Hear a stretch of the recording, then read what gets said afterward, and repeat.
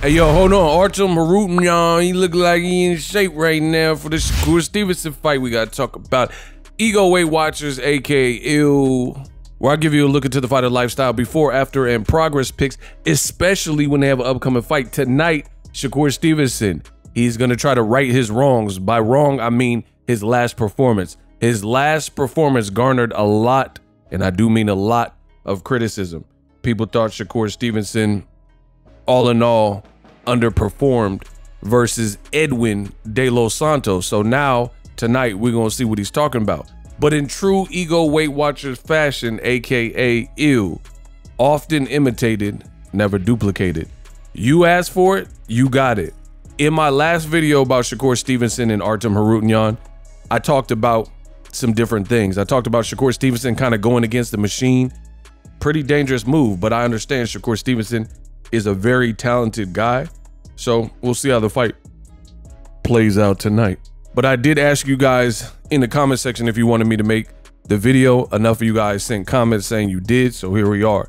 What I noticed is that Artem Harutyunyan is in shape. He looks really ready for this moment. Even at the weigh-in, there was a moment where, you know, he was flexing. Shakur's like, that don't mean nothing. I don't care about that. That ish don't mean nothing. Yada, yada, yada.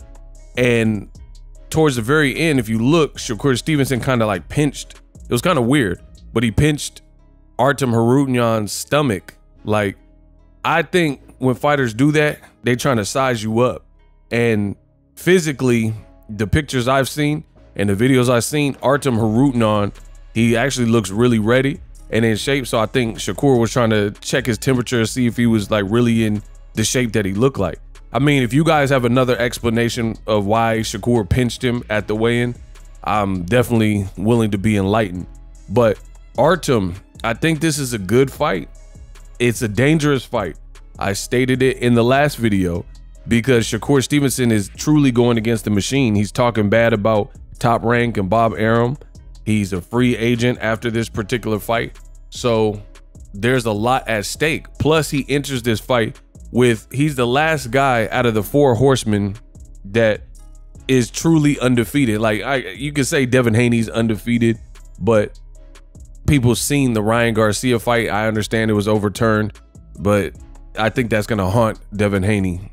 That's just my honest opinion. Shakur has never had an out. He's had, like, of course, lackluster performances, but he's never had that where he was getting spilled all over the canvas like Devin Haney per se. So Shakur, out of that 4 horsemen, T.O. lost, Devin lost, and then it was overturned, which, you know, people still seeing the flaw in the approach and things like that. Ryan Garcia's lost to Gervonta Davis, and pretty much everyone in that graphic is lost except for Shakur Stevenson. So he's been calling out Tank Davis. He's about to enter free agency. He's going against the machine. For all these reasons, I think this is going to be a good fight. Then you look on the other side, you had Artem Harutyunyan, who was training in the Top Rank gym, or at least a period of his camp, and he looks supremely confident and dialed in. And he's an Olympian just like Shakur Stevenson. The other thing that I do like is Artem Harutyunyan, he can actually fight.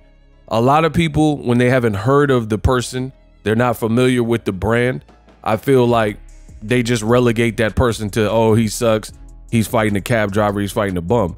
If you actually watch the Frank Martin fight, and I'm not saying Shakur Stevenson is Frank Martin because they don't fight alike, but I think Frank Martin, he was tentative for a reason, and Artem Harutyunyan came out hot and came out guns blazing and was winning early rounds with Frank Martin, who I believe at lightweight is more dangerous a puncher. I don't even think you can dispute that. I think Frank Martin overall, you could say Shakur is better ring IQ or smarter or something like that, but I don't know that anyone is going to dispute when we're looking at Southpaw versus Southpaw at 135, Frank Martin, he cracking harder than Shakur Stevenson. If you somehow want to dispute that, please explain, because that don't make no sense to me. Keep in mind, Frank Martin, when he fought, he almost got Artem Harutyunyan out of there. Shakur, I don't know if he has the power and the style to put it all together and be a finisher. And another reason, and I've said this before, Shakur talks a lot. He's a talker. So he's, oh, I'm on Twitter, I'm on X, I feel good, I feel great. Y'all don't know boxing, y'all some casuals. Tank Davis is a casual. Y'all don't know what y'all looking at. I want to fight in the UK because the UK fans are so much different than boxing fans in America. They actually support the fight. All these things, and Shakur has kind of become public enemy number one. And I disagree with him. I think he's a good fighter, but I think this generation, this new generation, they just talk. Like Artem Harutyunyan, I don't know what his actual age is as of me recording this video, but he ain't really said much, right? He speaks some English too, but he ain't really said much. He just looks like he's in shape, and he's said a couple things at best. Shakur Stevenson, every time there's criticism, he runs to like social media. Y'all just don't know. I've been blackballed. Top Rank stifled my career. Y'all don't appreciate real boxing. When Floyd did this and Muhammad Ali had bad performances, nobody in this new generation is really trying to hear that. You're not Floyd, you're not Muhammad Ali, you're not any Roberto Duran or whoever else, these historical examples that you're coming up with. So I hate when people are being tried by the public and then they start name dropping a bunch of people. They just start name dropping, oh, but this person, why didn't y'all say this person? I mean, Ryan Garcia is doing it. You said what you said, stand on what you said. You said you weren't gonna apologize. Now you copping pleas and apologizing. And you talking about, oh, everybody says the N-word. Nobody's trying to hear that, bro.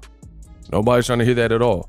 So that's just my advice for this new generation is when you're questioned and when there's criticism about you, just keep it on you. It shows that you almost can't handle the pressure or deal with the criticism, or you're not used to criticism, or you don't like criticism when you have to kind of bring up everybody else instead of addressing your stuff.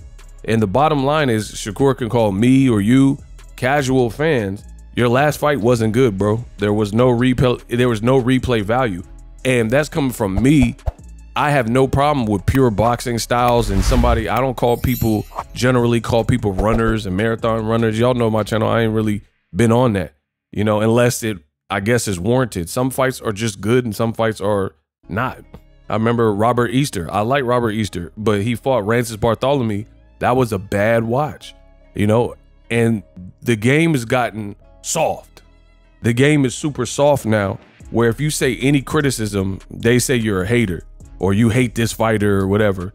And I've been on YouTube for years and I don't have nothing against any of these fighters. There's nothing about hate. I'm just giving you my opinion. It's like you can have a favorite actor, Denzel, Brad Pitt, Leonardo DiCaprio. They've all done bad movies, right? Name a Denzel movie, Brad Pitt movie, Leonardo DiCaprio movie that you just weren't feeling. And when you have enough fights, maybe you have a night like that where people just aren't feeling the fight. So Shakur has a lot of pressure on himself. Artem Harutyunyan has nothing to lose, in my opinion, and everything to gain.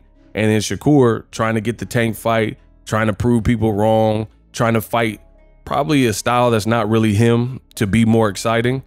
It's going to be interesting because for the first time in Artem Harutyunyan, you're really fighting a guy with some footwork that has some good size. And we really don't know everything about Shakur Stevenson at lightweight. Name somebody that he fought at lightweight and impressed you. The best opponent he fought, it wasn't impressive, and that was Edwin De Los Santos, right? What the Yoshino, that don't really tell me nothing, you know what I mean? Because you ain't never heard me even talk about Yoshino. I barely even know who he is. You see what I'm saying? So Shakur, I'll give him all the props in the world if he's successful, but I personally think for the reasons listed, Artem being in shape, you going against the machine, you at home, I think there's going to be a lot of pressure. Again, if he gets this stoppage like he's kind of alluding to, I'll give him credit, but that's not really his style, and he's going to have to make his style. And sometimes what I've seen in boxing is when you try to force it, like if you try to force a knockout, that's when you don't have a good performance, or when you try to fight uncharacteristic of your own ability, that's where you get your wires crossed. Let me know what you guys think. Ugh.